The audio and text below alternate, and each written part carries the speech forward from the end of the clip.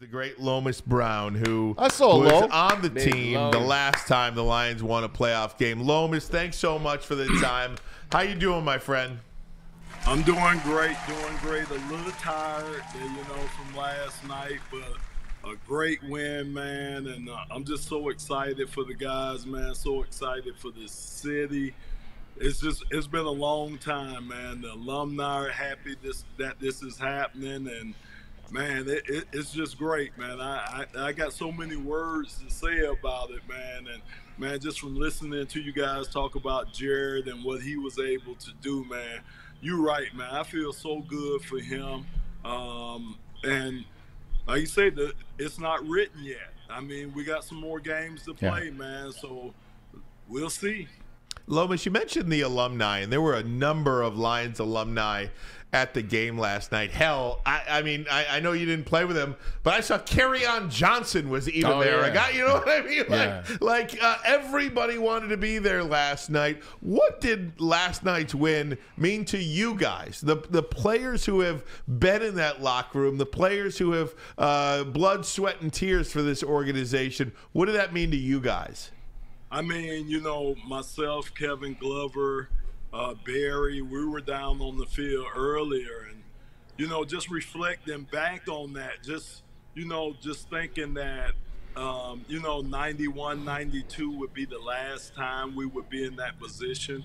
I mean, even just thinking back to when we were in the locker room, we used to think about that man, after that 91 season, we had a long way to go, man. It was us in Dallas. That's all everybody was talking about, man. And we thought we were going to make a run in the 90s. And, things happen, circumstances happen, injuries happen, tragedies happen. And for whatever reason, it took this long to get back. So, for us guys, like I say, man, we bleed Honolulu silver and blue. Blue and silver, man. Yeah. And it's great. It's going to always be that way. And I say once a lion, always a lion.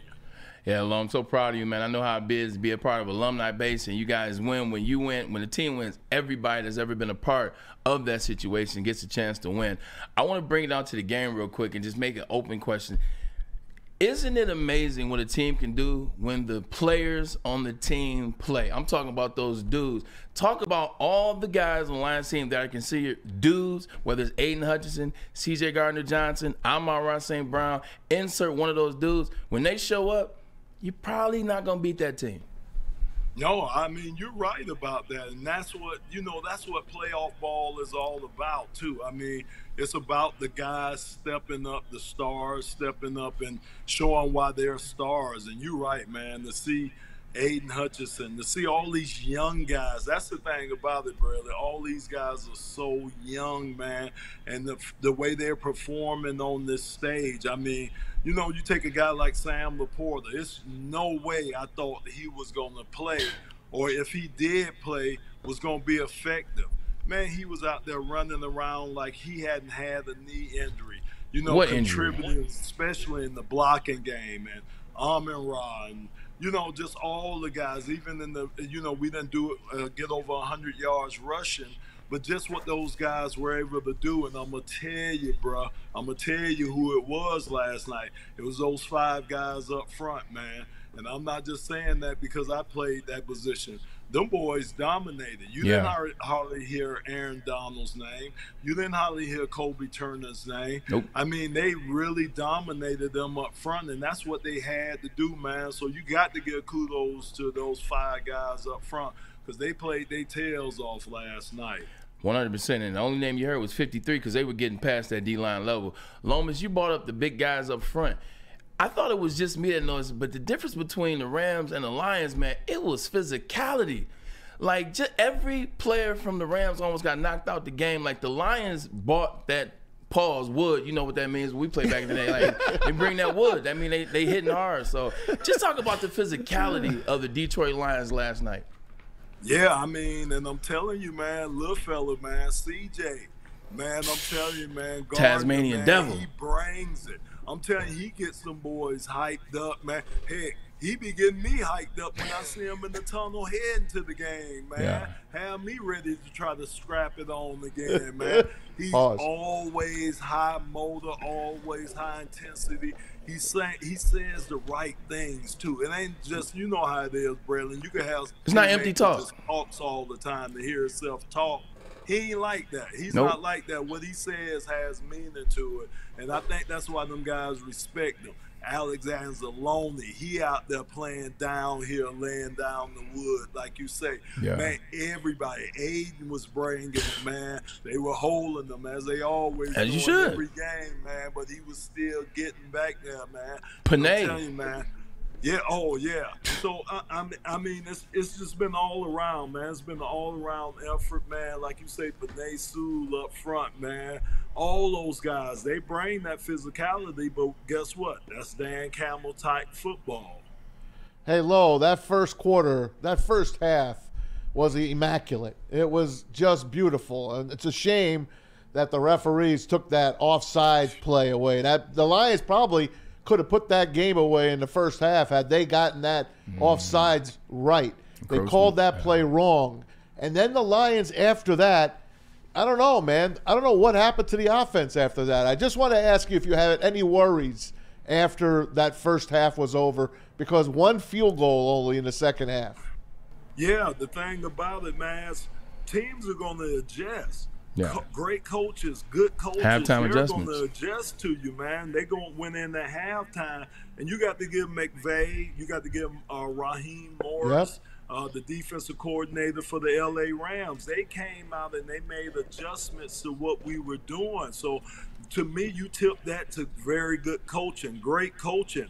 Again, what did we do? We turned around, and I think we turned our game plan around on the defensive side of the ball. Because if you think about it, our defense played well towards the end. Other than, man, I tell you what, they got the start. Puka. I know you don't talk about him, man. Oh my God. Puka.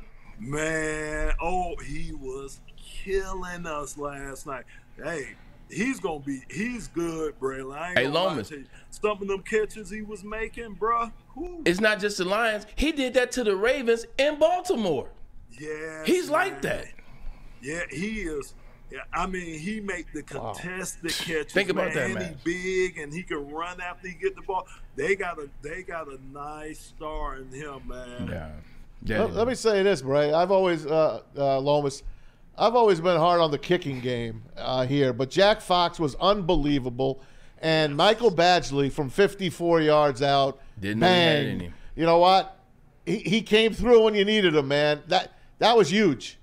That's what we needed. We needed to see that. Think about it. We needed to see that, man. And like you say, he came through, Maz. I mean, look, I'm not shocked by Jack Fox, man. This dude is, man, he got, I don't know what type of leg that is. He has. The great thing about him, though, man, all his punts have hang time on it, man. I mean, all of them do, man. And that's the great thing about him. He gonna give the special teams a chance to get up under those punts, you know, and to cause chaos, man, because of how high he kicks it up there. So we know we got a weapon with him, man. We just needed to find out if our kicker could perform under pressure, and he did.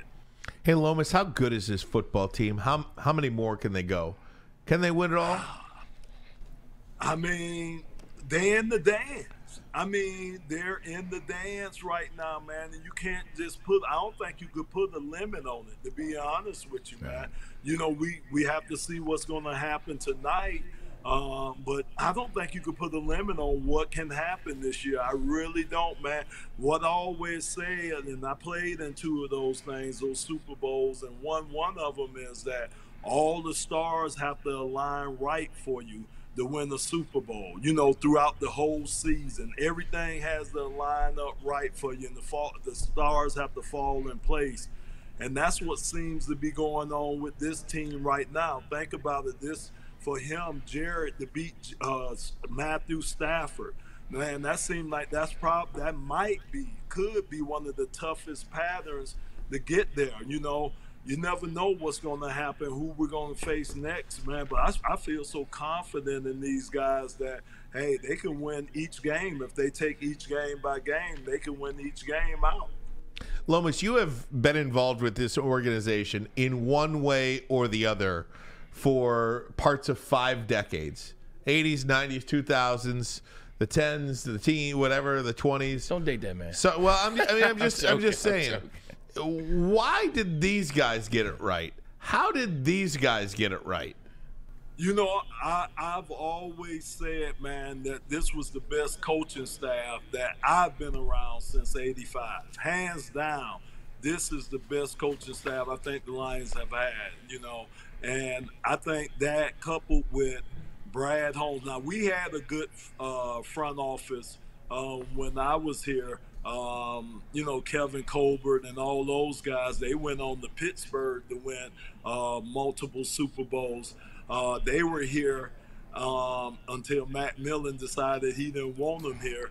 But we had a great front office. But I think now with this coaching staff, because think about it, man, you got all these ex-players. You got Randall L., who has Super Bowl experience. But I've said since this coaching staff has been here, if I could come off the field, if I'm having a tough time on the field and I can come off, and my coach that I'm coming off the field to is a guy that played the same position I played and knows what I'm going through, that just gives me a sense of comfort. You know what I'm saying? You get a sense of comfort about that as a player because this guy has been there, done that. And I just think, you know, they got the right mix of coaches there. And I think that's what's taking them over the top. I know I would say probably with us, you know, if we had that coaching staff, man, the sky would have been the limit. Lomas, it's funny you talk about the former players on the coaching staff. Steve Hyden was my tight end when I was in Cleveland. Hank Fraley was the center when I was in Cleveland. And Mark Brunell was the backup quarterback when I was with the New York Jets. So you talk about those backup players. All have tremendous experience. Hank Fraley with the Eagles, and then Mark his years with Jacksonville. So you got a hell of a staff. The guys I even played with. Damn, does that make me old? Go ahead, man. Getting up there, man. You getting up there. You getting up there. That list of players getting up there, Brady. Yeah. Hey, pipe down. Pipe down. Hey, Lomas, I know being at Ford Field early, I was there early just like you, and they had the Dallas game on the big screen, and every time the Packers scored, that crowd went, it was like a home game, watching that Packers-Cowboys game. It brought me so much joy to see it. But I want to ask you this. That Packer team is on the rise. The Lions, on the rise. The Bears, on the rise. The Vikings, a quarterback if they get Kirk Cousins back. That's the best division in football all of a sudden. Hey, look, that's why I say we got to get it done this year. Yep. Whatever we going to do, we got to do it this year because, like you say, man, this division is only getting better, man. Yeah. Jordan Love looks good, man. And Woo. I'm telling you, like you said, man, the Bears could flip their organization with this draft that's coming up. So you're right. It's getting bigger. It's getting better and better. Seem like each and every year. So that's why I say you put a sense of urgency if you're the Lions on what you're going to get accomplished this year, you know, and stuff, because it's going to be some tough roads ahead, you know, going up against these teams. But I'm glad I think our window with what we have here, I think our window should be open the next 3, 4, even maybe 5 years. Our window, I think, should be open. Easy. And it starts this year. Lomas Brown, thank you so much for your time. Thanks, no, it was a long night, and we always look forward to speaking with you, and can't wait to do it again next week. How about that? Appreciate it, man. Y'all take care. You Thanks, got Lomas. it. The great Lomas Brown. You can follow him on Twitter, on X, at Lomas Brown 75. We will get a break in. Come right back.